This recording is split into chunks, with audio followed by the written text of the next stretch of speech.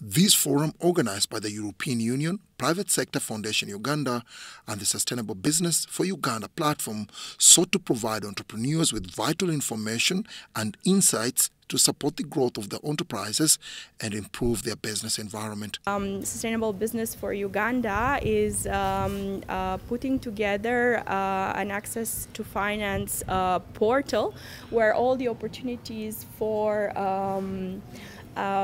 funding and facilitation coming from all development partners will be listed, and that portal will be actually maintained by Sustainable Business for Uganda Secretariat.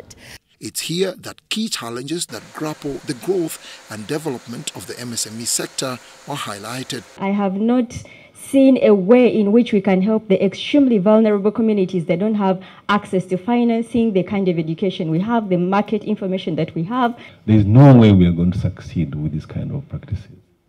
Too much love for money without exchange for value. The issue of mindset change.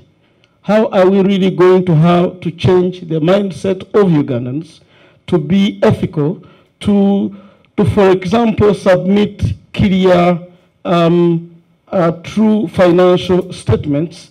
According to Professor Balunywa, Uganda's rapidly growing population provides immense business opportunities, but he emphasizes the need for improvement of the SME sector for them to flourish and capture the market. Provide cheap market information, and to me, it's all about educating the public, educating people in the country, keep people in schools, provide information about technological trends, arrange financing for SMEs.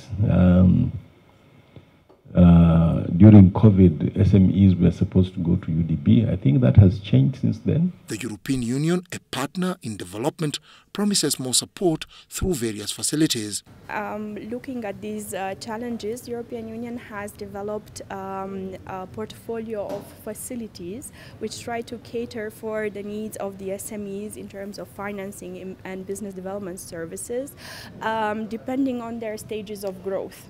According to analysts, 9 out of 10 SMEs in Uganda fail due diligence levels and by so doing impedes on their ability to attract funders and investors as one of the ways of improving access to finance. Dennis Igor for UBC News.